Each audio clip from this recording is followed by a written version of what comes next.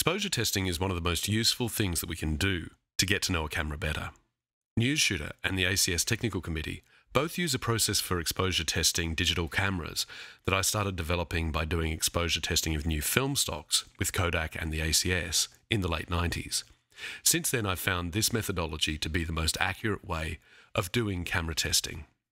In the digital world, one of the biggest challenges is to control the massive number of variables in order to get meaningful results about the camera itself, rather than subjective information about the rest of the workflow.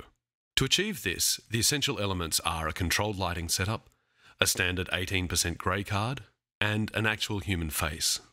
Sequences of overexposure and underexposure are recorded in 1, half, or third stop increments, beyond the limits of what we expect to be the camera's usable dynamic range.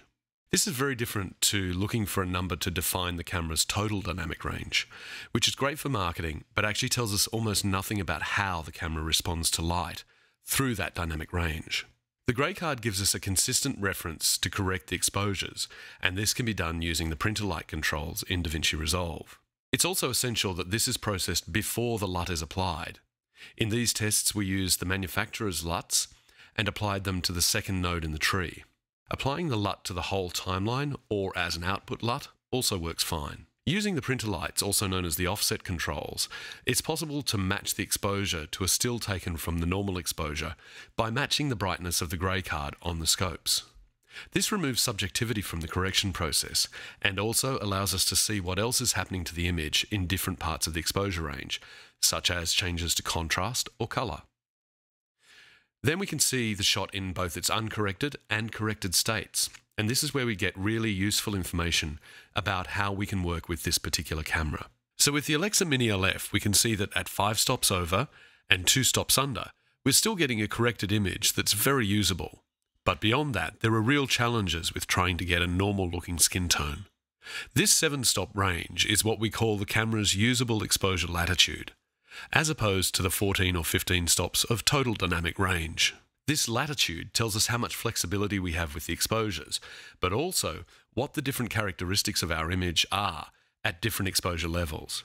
For example, I quite like the look of the Sony FX9 at 1 stop overexposed, and I could then build this correction into a custom LUT to make that the correct normal exposure for a particular project. The uncorrected image also gives us a wealth of knowledge about the camera, as well as being a comparison for the corrected image. Because good lighting usually uses both under and overexposure of certain areas of a scene for dramatic effect, seeing how different exposures are rendered with just the LUT applied tells us exactly how it will look if we light things at these levels. So for example, if we want a character to walk through a pool of light, we know that if that pool of light is 2 stops overexposed, then it will look like this.